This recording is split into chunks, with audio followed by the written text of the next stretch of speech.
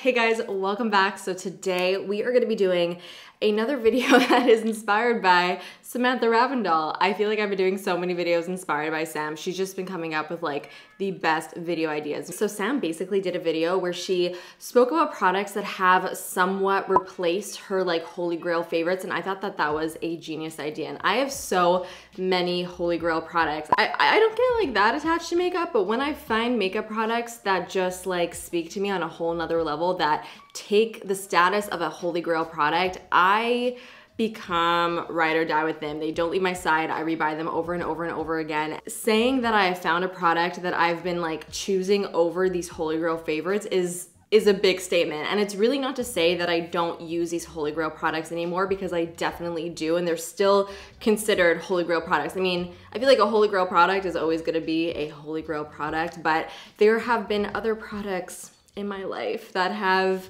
you know, just dabbled in the holy grail water. It's gonna be a fun one. I hope you guys are excited. Don't forget to let me know down below in the comments if you have any products that have replaced your personal holy grails. I would really love to know. I think that could be a really fun little discussion that we could have in the comment section. Give this video a big thumbs up if you enjoyed it, and of course subscribe if you want to join the fam. Without further ado, let's get into it. I just want to say in advance, I'm so sorry if the lighting is going in and out. I'm filming at a very odd time in the day. It's like 3:30. I normally film in the morning, so oh, there just went again. The sun is just going in and out, and there's nothing I can really do about it. So I apologize for that. I hope that it's not too annoying, but let's just look past it for today's video. It's gonna drive me so crazy when I'm editing. Let's get this one out of the way. Everybody knows that I'm obsessed with the IT Cosmetics CC cream. I say it maybe in every single video. For me, it's really just like the perfect foundation product. It gives me the perfect amount of like light to medium coverage. It's pretty dewy, which I love because I have a drier skin type. It also just feels super lightweight. It's long wearing. It has an SPF of 50. It smells good. It feels good.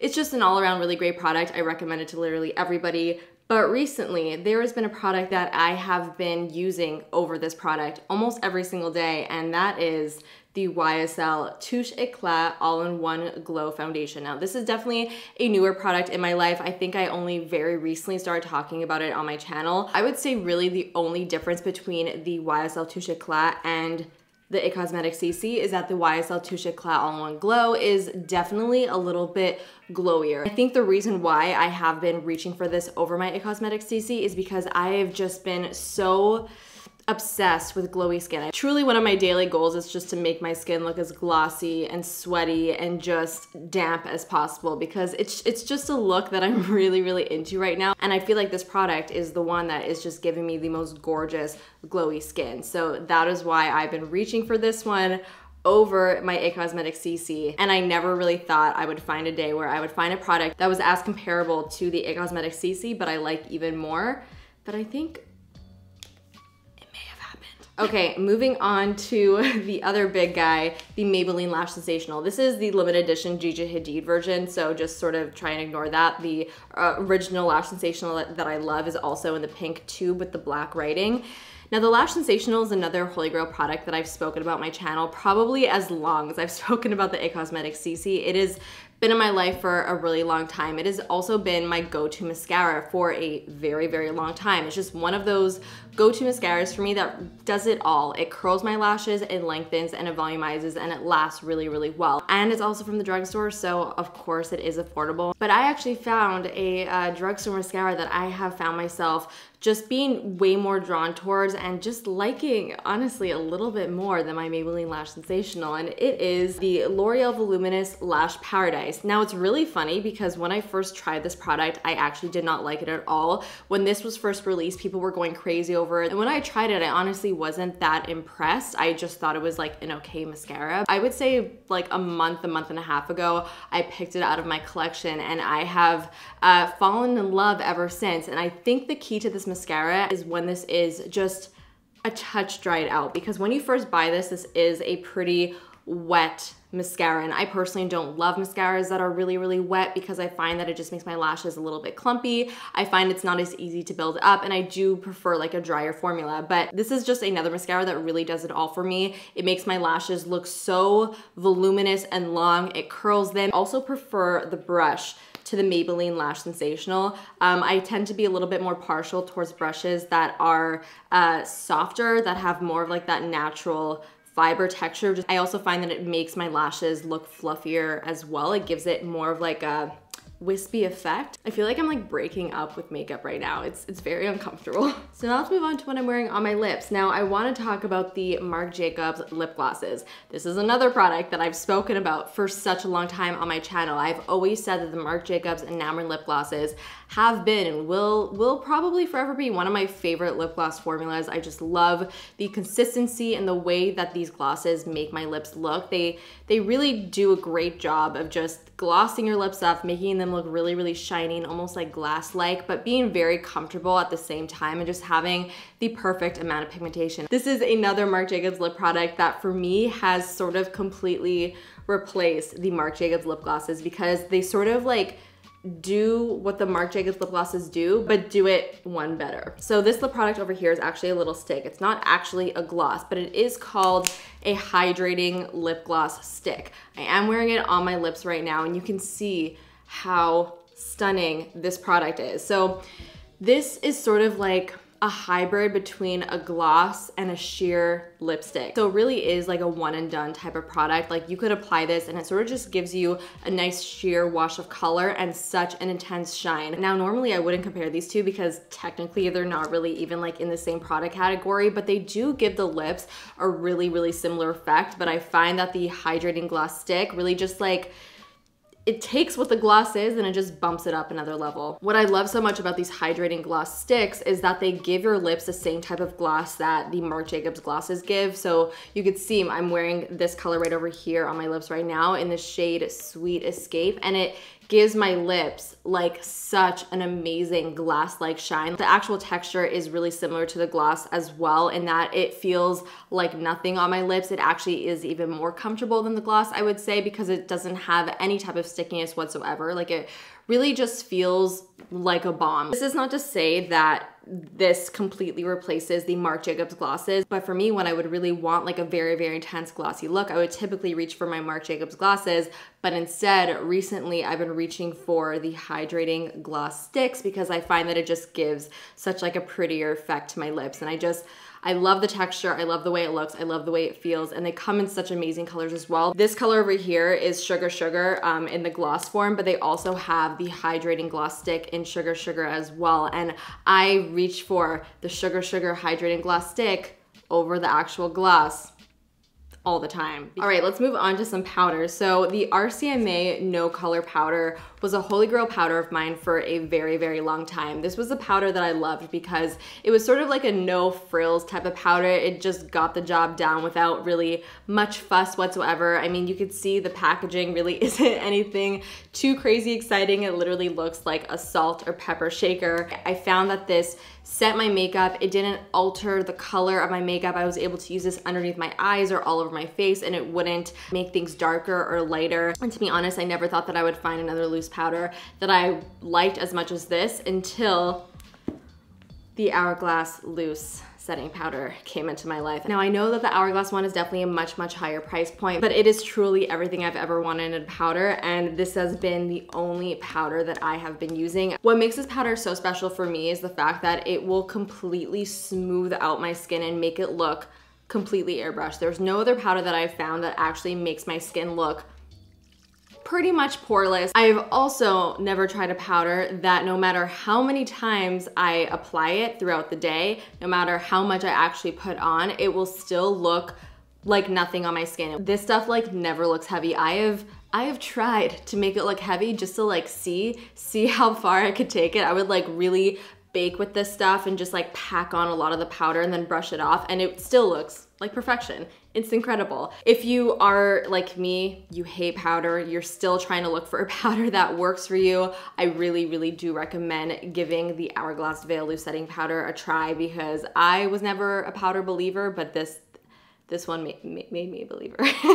That is so dramatic, but you guys get the point. All right, let's talk setting spray, shall we? Now, MAC Fix Plus is a setting spray that I will always have in my makeup collection. Even if I find like 30 other setting sprays that I like more than MAC Fix Plus, I feel like this is just such a makeup staple for me. So this is not to say that like I will never be using MAC Fix Plus ever again, because this is still a product that like I keep on my vanity and I still do use. But there is another setting spray that I find myself definitely preferring over the MAC Fix Plus. The Cuddly Beauty Elixir is just like a little bit higher on the Holy Grail totem pole. So the one thing that I felt like the MAC Fix Plus was missing for me as far as like a setting mist goes is the fact that this wasn't very hydrating. I love to apply a setting spray before applying my makeup because I just feel like it adds a little bit of moisture to my skin, and I always prefer the way my foundation looks and applies after spraying my face with a little bit of a mist.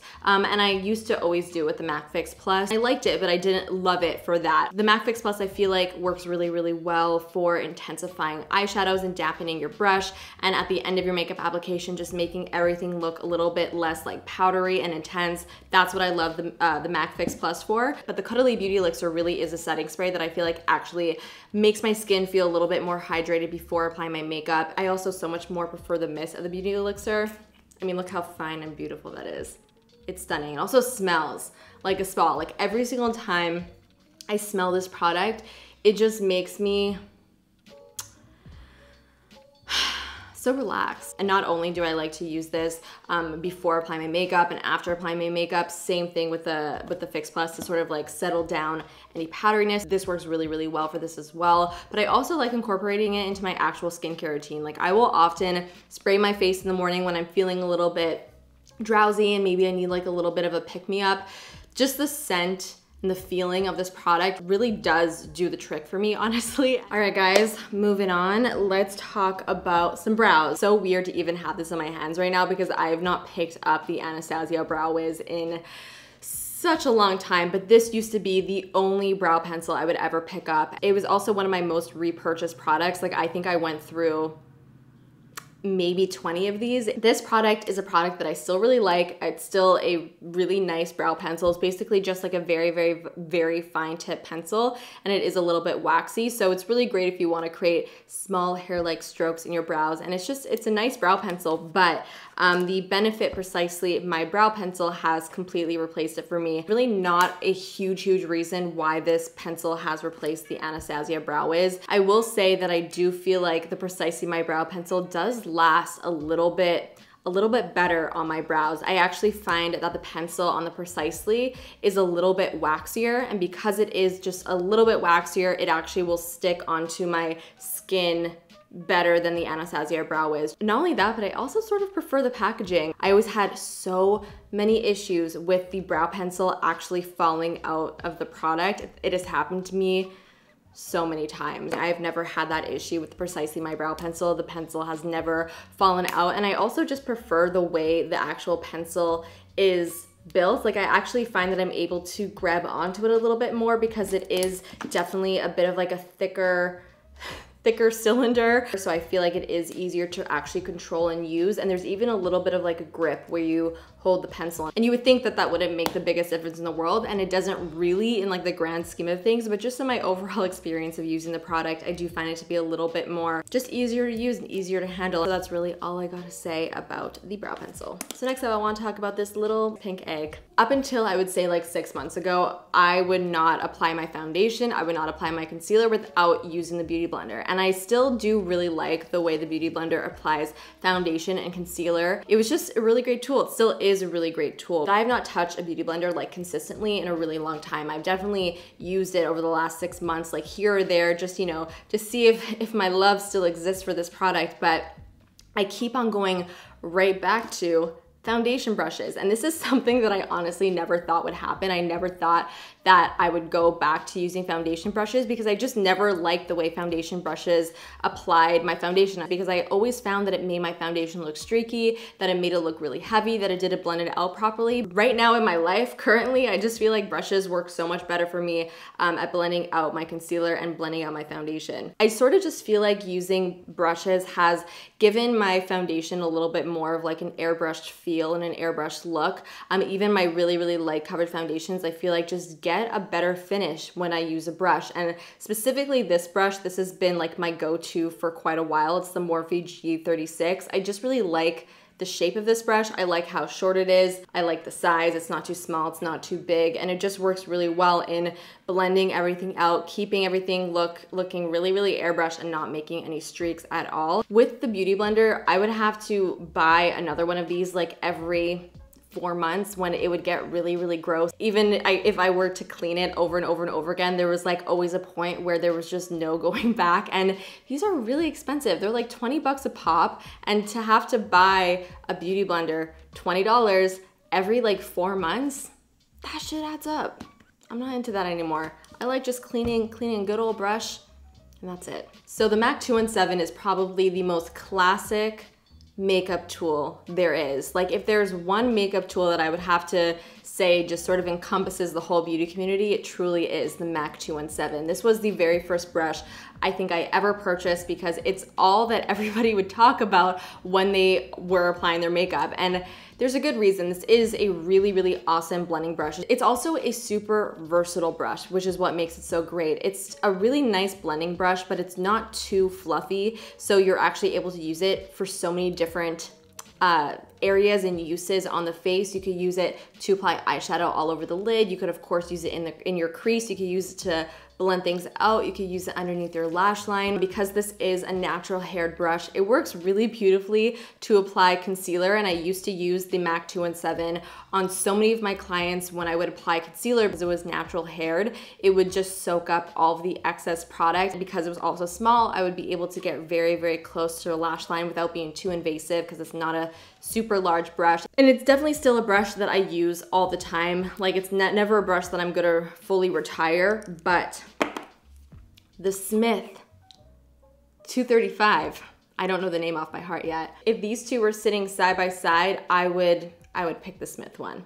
Smith brushes in general are probably some of my favorite brushes. Smith does just such a great job of taking either like a brush that has always been done the same way and sort of just tweaking it even just a little bit to make it so much better. And I think that the 235 is a really great example of that. The thing that makes the Smith brush just a little bit different is that it actually tapers towards the end and it goes to like a very, very slight point. I feel like it is just a little bit more precise. I feel like it does blend color out a little bit more. And it's just that like subtle change to the shape of like the classic blending brush that is what makes it so great. So now I want to talk about my holy grail MAC lipstick and its replacement. So MAC Angel. This is just such a classic MAC lipstick. MAC Angel was like the it MAC lipstick to have. It's what all of like the cool celebrities were wearing. And I remember MAC Angel being one of the very, very first MAC lipsticks that I ever got. And it was literally the only lipstick that I would ever wear for such a long time. And I do believe this is the only lipstick I've ever completely finished. The finish of this lipstick though is what sort of,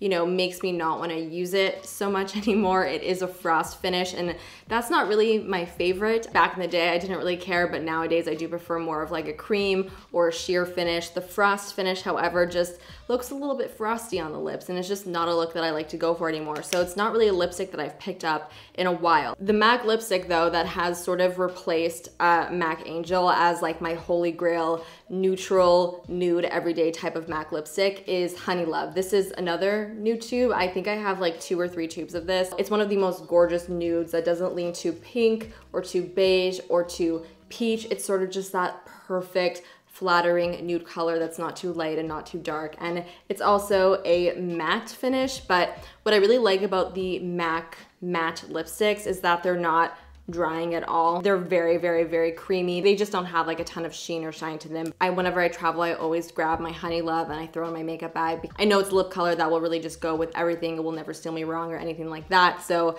yeah, Honey Love has definitely replaced Angel as my holy grail MAC lipstick. Let's talk eyeshadow palettes. So the Tarte Clay Play was a holy grail of mine for quite some time. It definitely still is. It's probably one of my favorite neutral palettes. I love this palette so much because it had all the basics that I needed and all the basics that were in here were just done so right. It was a go-to of mine for definitely over a year. Like it stayed in my everyday vanity, but I have not taken this out of my makeup collection in such a long time, especially since I got the Anastasia Soft Glam palette. This has sort of taken over as my favorite holy grail everyday neutral palette. This palette really does have everything that I would ever really need or want for an everyday look. What I like more about the Soft Glam also is that there are some fun colors in here as well, which the Tarte Clay Play just doesn't have. You've got all these really cool little metallic shades that are just so fun to apply on the lid when I do want to like spice things up a little bit. So that's something that I definitely do appreciate, especially for a palette that has all those basic everyday shades. So yeah, this one has sort of replaced my Tarte Clay Play just a little bit. So guys, that's actually it for today's video. I hope that you enjoyed it and found it helpful and entertaining. Don't forget to let me know all of your thoughts down below. Give this video a big thumbs up, and of course subscribe if you are not subscribed already. And I will see you guys in the next one. Thank you so much for watching. Bye.